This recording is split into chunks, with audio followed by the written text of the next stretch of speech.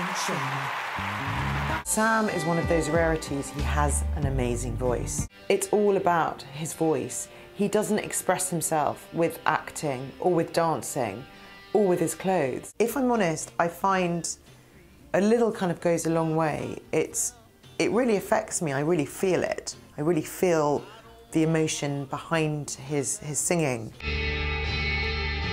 When you listen to Sam's music, you feel it. Granny might think, oh my God, his voice is amazing, he sings like an angel. So he appeals to everyone, to every audience, and it's kind of extraordinary for this generation that he wasn't found through a TV medium.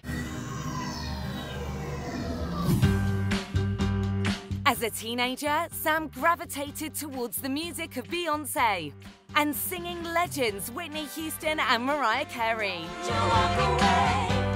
Beyoncé in there, you've got all the divas, Whitney Houston. He was massively, massively inspired by those women.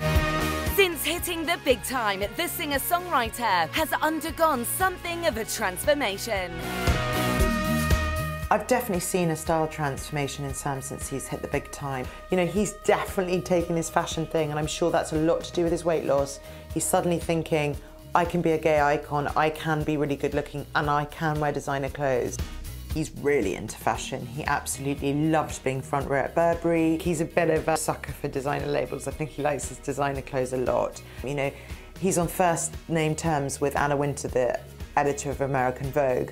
Designers are throwing clothes at him. Burberry are throwing clothes at him. He got sponsored by Calvin Klein for his American tour. That's a huge deal. He's definitely modelled himself on a young Frank Sinatra. You can see that with his hairstyle. It's almost identical. It's very much that Rat Pack look. It's about the sharp suits, the hair.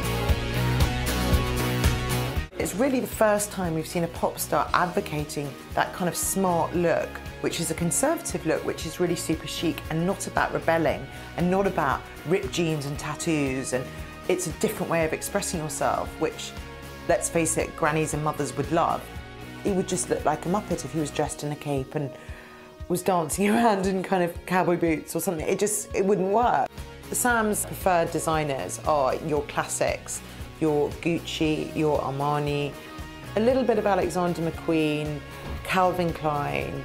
He wears a lot of Burberry because Burberry are very, very supportive of the music industry and especially up-and-coming talent. So it works very well that Sam would become a Burberry muse. We might even see Sam in their ad campaigns. He's got a very strong sense of style, so we might well see him do collaborations with high street stores. I think he really wants his own brand. He's talked about that before.